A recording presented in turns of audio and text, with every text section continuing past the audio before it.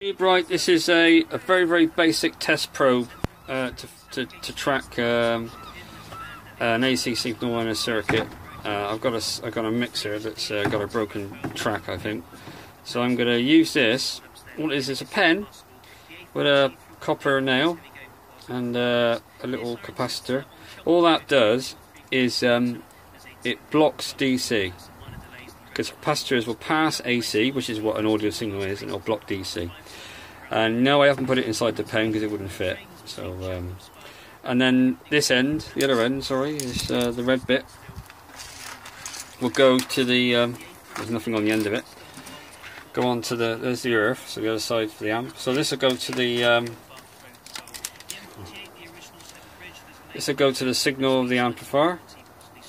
And then the other side will go to the earth of the case. So, so basically, when I get a signal, it'll go up the wire, and the amplifier will make a noise. You know what? Very crude, very basic test probe using a copper nail and a big pen. All right. Thanks for watching.